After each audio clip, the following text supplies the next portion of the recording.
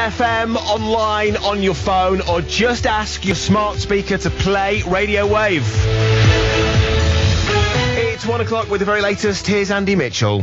And our top story this lunchtime. After more than 3.5 years since the UK voted to leave the EU, Brexit is finally happening.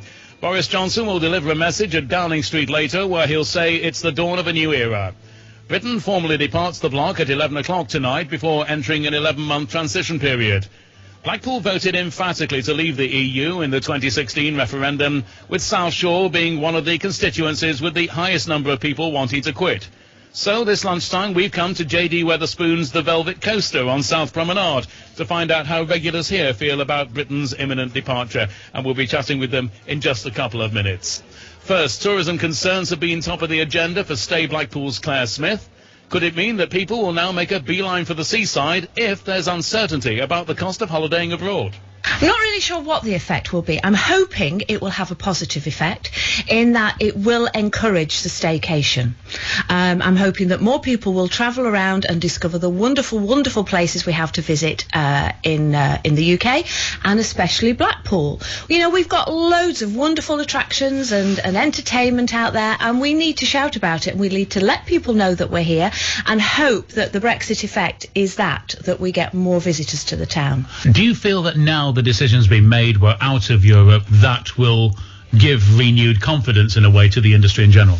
Yes, that is a positive that has come out of both the election, the general election, and the decision on Brexit, is that now we all know where we're going. We know the direction we're heading in, and uncertainty means that people hang on to their money because they're not sure what they're going to need it for.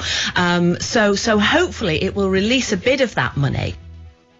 Well, Blackpool South MP Scott Benson doesn't think the town will see a staycation bounce, but he does think the town will still benefit from people who regularly holiday in the UK anyway.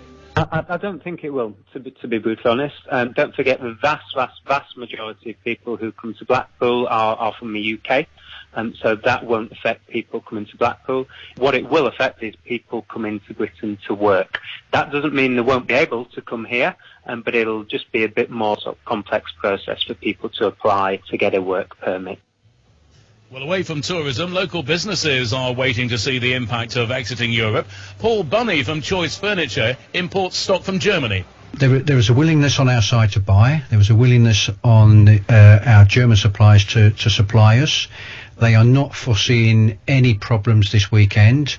We've got trucks that are due to leave Germany on Sunday and they're booked into us on Wednesday. So we don't anticipate any problems this time round. The only concerns that we have going forward will be whether there will be any import duty, whether the reciprocal VAT arrangement that's in place it changes. And of course, it really depends on how Germany perceives UK as a potential customer. Well, here at the Velvet Coaster, I'm joined by a couple of customers, brother and sister, visiting from Rochdale. We have Shane and we have Jeanette. Shane, first of all, you voted leave. How do you think Blackpool's going to cope after Brexit? Will it be good for the town? Will you be visiting us?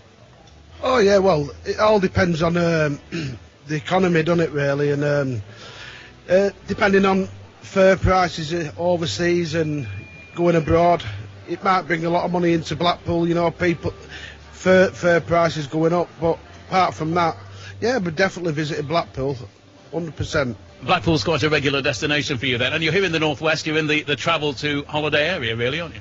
Yeah, come here regular with the wife and the family, and it's always good to visit Blackpool, you know what I mean, and it's been updated quite often, so yeah, definitely come back again. And Jeanette, your sister, welcome to Blackpool. You're enjoying your time at the Viking Hotel? We are, yeah. Okay. And so what do you think is going to happen to Britain post-Brexit? Well, hopefully there'll be a lot more jobs, crime rate will go down, lots of jobs for all the locals. So plenty of things to look forward to for you? Hopefully, and let Britain be Great Britain once again. Jeanette, thank you very much for joining us, and to Shane as well. So that's the situation so far this afternoon from the Velvet Coaster, J.D. Wetherspoon's Velvet Coaster here at South Promenade. As we mentioned at the start of the programme, South Shore was one of the areas in the country that voted most vociferously to leave the European Union.